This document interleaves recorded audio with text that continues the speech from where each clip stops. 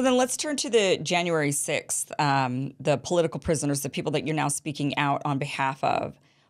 Why even do that? I mean, what is the benefit of talking about a group of people when, you're also saying that your own group needs work and needs focus and attention. You need to turn and pivot and think about yourselves. And I agree with that. I think that communities should do their, in my experience, growing up with a bunch of refugees who couldn't speak English, who came here with nothing, they relied on each other. I mean, that's how the community grew. That's how the community gained anything at all. I don't think there was anybody helping. I don't remember anybody getting a loan. I remember the family pooling money together and saying, let's buy one business and we can run this one business and we're all going to live in one place while we run this one business. And then that business kind of got bigger and better. And then they could take the extra money and then start another business for another one of the siblings. And it kind of went on like that. And that's exactly how the wealth was built in that community. It was internal and they kept together. And the other thing that they did was, I'm talking about the Vietnamese refugee community. Another thing they did was they didn't leave the community. And I wonder if that's like an important point. When they started making money, they didn't move out of the community. And the community was dangerous when I was a kid growing up. We had a lot of home invasions, gunpoint, a lot of crime, a lot of gangs. Like, it was a rough neighborhood when I was a kid growing up in Westminster, California. When I split my time between my parents, they were divorced, but that's where when I was with my mom. And the community was dangerous. But then as the Vietnamese people started getting more money, and then they would bring that money back to the community and spend it in their community. They didn't leave and go live in different neighborhoods. It's still a very, my family still lives there, and it's still a very Vietnamese community. So I do think there is some value in that idea of band together, stick together. But I also think that there's been, unlike the Vietnamese community did not have things happen to it that from historical readings, and looking at reality that were done to the Black community. I mean, every time the Black community did this, they actually band together, tried to build, try to grow. There was then some sort of policy or some sort of thing that came around to crush that economic uprising. And, that's where then there's this debilitating cycle that happens of every time you rise, somebody comes to crush you, because they don't want the competition. I mean, elites and establishment and wealth, wealthy people don't want other people to be wealthy, because that means they're not going to be as wealthy. Right? Then they'd have to share the wealth. They don't want to share the pie. So they try to keep it amongst themselves as best as possible. The problem is, though, is that a lot of the people that have had historically, the Democrat Party was certainly a very racist, in the past. You don't have to go back very far to get the real racist policies. But there are still, do you feel like the Republican Party has like racism and this sort of debilitating attitude as well? I believe the whole government has racism in it. I mean, there's evil in the world. There's evil in the government. There's evil in your community. Heck, there might even be evil in our homes. I don't know. The Bible says that the heart is deceitful and desperately wicked above all things. Who can know it? There's people who would do things they had no idea they could do. There's people who have done things that others didn't think was possible. And they've done it because it's in us. It lurks in us.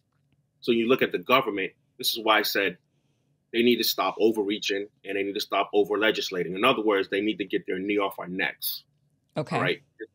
And let us live, because we've proven we can build cities, hospitals, transportation, you name it, economic systems. We've done this already, and many times over, and only to have it, destroyed. And, for one reason or another, whether it was politically or if it was culturally. But this is not new. This is not new to our community. So this is why it's like, okay, let's do it again. This is what has made us. This is what you see when you look at the Black man and the Black woman. You see that. That's what we carry. You see, for better or for worse, good, bad, and ugly. That's the history that we carry. That's why we're so resilient. That's why we're so beautiful. That's why Black is beautiful, because we're resilient, and we can teach you some things. We've seen a thing or two. And so, there's evil everywhere. So you just got to be aware of that. But why defend this group of people that, and I'm just kind of playing devil's advocate a little bit, but why defend a group of people who, many of them were really against the Black Lives Matter movement. Many of them thought, they were the ones wearing all lives matter shirts saying, this is a ridiculous, you're not treated, or they would say things like, the only reason why you have more crime or more police in your community is because you commit more crime.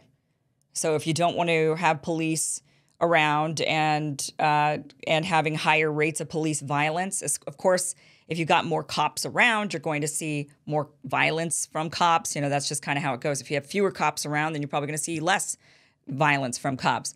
So if you have a community that needs lots of policing because of high crime rates, then you're going to see higher rates of these types of incidents.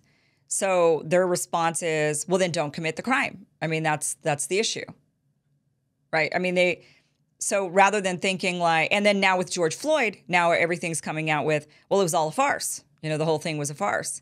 So this is so that's what I'm wondering is like, where do you find unity? I know you're wanting to build unity. Where do you build unity with a group of people who are not, do you think they're getting it right? Are they right when they say these things? Or do you think they're not seeing your plight? Like you're willing to see them and you're willing to see the oppression that they're dealing with as January 6ers being called terrorists and being prosecuted as such. You're willing to see their plight.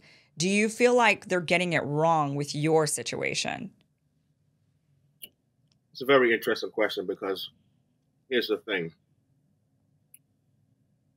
If I told you some of the things that I've been told and I've heard and emails that I've gotten, you wouldn't believe it.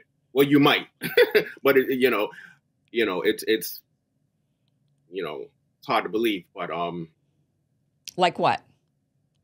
Oh, I've been called monkey shit and black this and black that and terrorist and you name it. So a lot of hate being emailed. And when did they email this to you? Was this because you were a Black Lives Matter leader or because you're now pro J6ers? I mean, who are you getting these emails from? Which side? Well, that's Black Lives Matter. That all started, the hate started pouring in, but conversely, so did the love. And that's the point I'm trying to make. They don't all feel like that. See? Yeah. But did you get the love? But did you get the love from Democrats, people who typically vote Democrat, or did you get the love from Republicans as well? Democrat initially. Now it's the Republican, which is my point. These boxes are created. They're fabricated. They're social constructs. It doesn't matter whether you're a man, woman, gay, straight, black, white, socialist, capitalist, Black Lives Matter, Proud Boys. We all got more in common than we don't. And I'm finding now more than I ever knew how much we have in common. And that's my point.